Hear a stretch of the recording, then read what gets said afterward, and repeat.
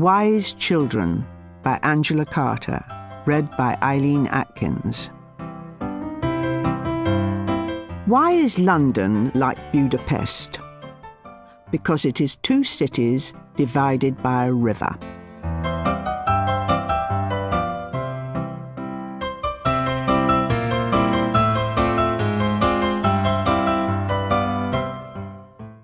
Morning. Let me introduce myself. My name is Dora Chance.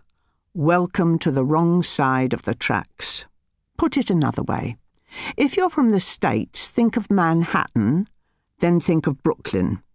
Or for a Parisian, it might be a question of rive gauche, rive droit. With London, it's the north and south divide.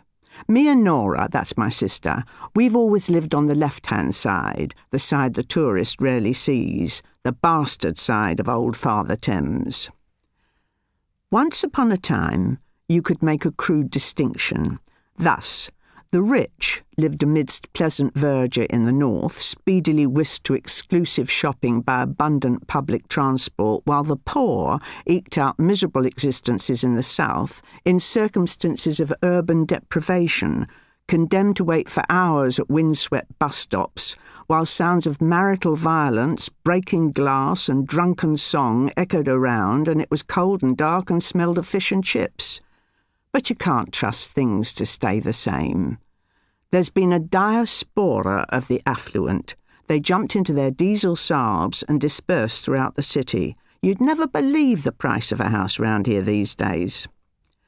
What would have become of us if Grandma hadn't left us this house? 49 Bard Road, Brixton, London, Southwest 2. If it wasn't for this house, Nora and I would be on the streets by now, hauling our worldlies up and down in plastic bags, sucking on the bottle for comfort like babes unweaned, bursting into songs of joy when finally admitted to the night shelter, and therefore chucked out again immediately for disturbing the peace, to freeze and finally snuff it, disregarded on the street. That's a thought for a girl's 75th birthday. Yes, 75. Happy birthday to me.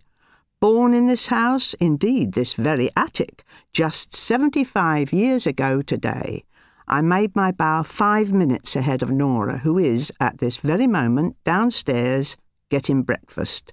Happy birthday to us. This is my room. We don't share.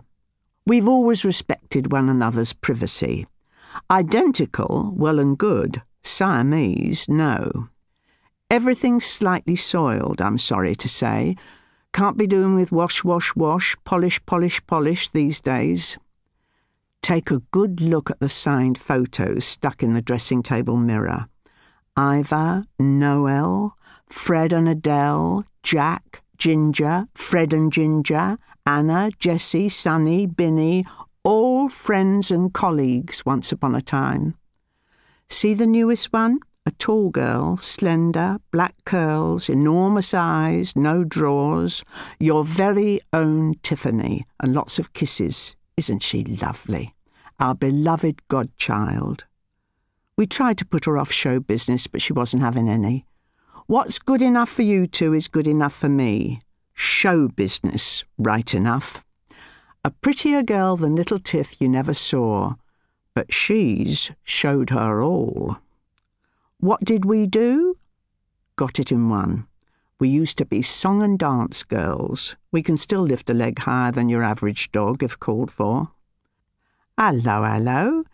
Here comes one of the pussycats out of the wardrobe, stretching and yawning. Dozens more roam freely. The house smells of cat a bit, but more of geriatric chlorine. Cold cream, face powder, dress preservers, old fags, stale tea. Come and have a cuddle, Pussy. Does Pussy want its breakfast then? Give us a minute, Puss. Let's have a look out of the window. Cold, bright, windy spring weather, just like the day that we were born, when the Zeppelins were falling. I knew a boy once with eyes that colour years ago, bare as a rose, not a hair on him. He was too young for body hair, and sky-blue eyes. You can see for miles out of this window. You can see right across the river. There's Westminster Abbey, see? St Paul's, the Single Breast, Big Ben winking its golden eye. Not much else familiar these days. This is about the time that comes in every century when they reach out for all they can grab of dear old London and pull it down. Then they build it up again like London Bridge in the nursery rhyme.